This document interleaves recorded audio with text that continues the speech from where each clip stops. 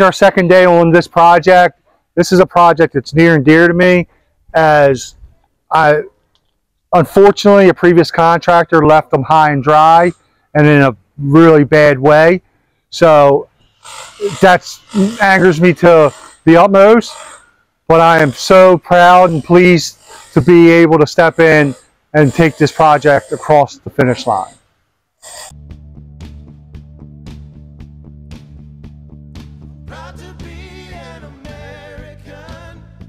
So just to start pointing out, we're already correcting some foundational floor issues. We are working towards cleaning up this area of the floor. We have had to reframe this area.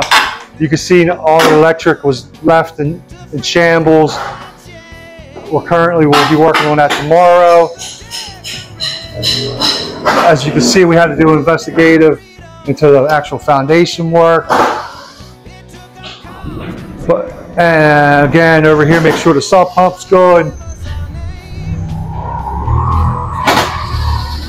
I couldn't be more passionate about this, as the customer has an amazing design for this project.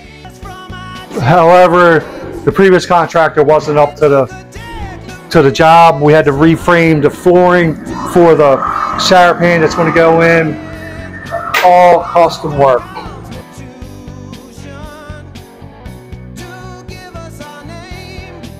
Everything is left undone. Everything is just very heartbreaking. But again, I'm very excited, as I know we're capable of bringing this back to the beauty that is intended.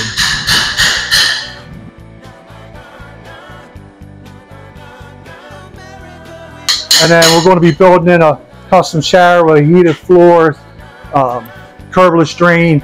None of that was correctly done in preparation for it.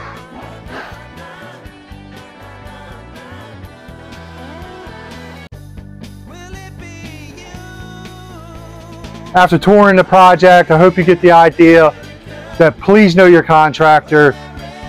Do all the research. This is your dream, and if you hire the wrong person, it becomes a nightmare.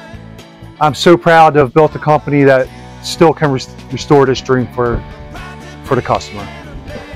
So we're here at a townhouse in Pasadena, in which we were contracted to do a full roof replacement, which that's the shingle system. In that contract, we take everything up to inspect the wood, the sheathing, make sure it's in good shape.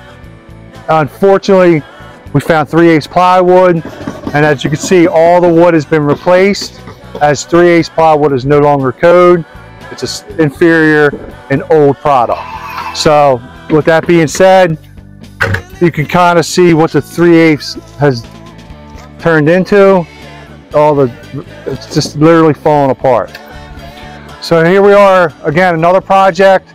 This is day 2 once again, and we're here because the contractor left them high and dry again and did insufficient work. As you can see, the project's already been dismantled. You can see poor flashing, exposed wood.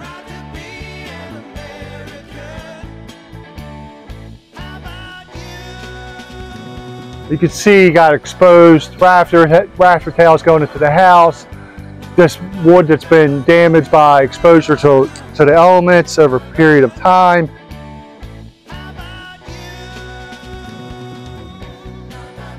It takes simple house wrap to protect that. Never done. And as you can see, we're in the final stages of finishing out their deck. And then from here, we'll be able to really start progress in reframing the entire exterior of the house to be all one level, one substrate, and work towards the customer's dreams as they deserve.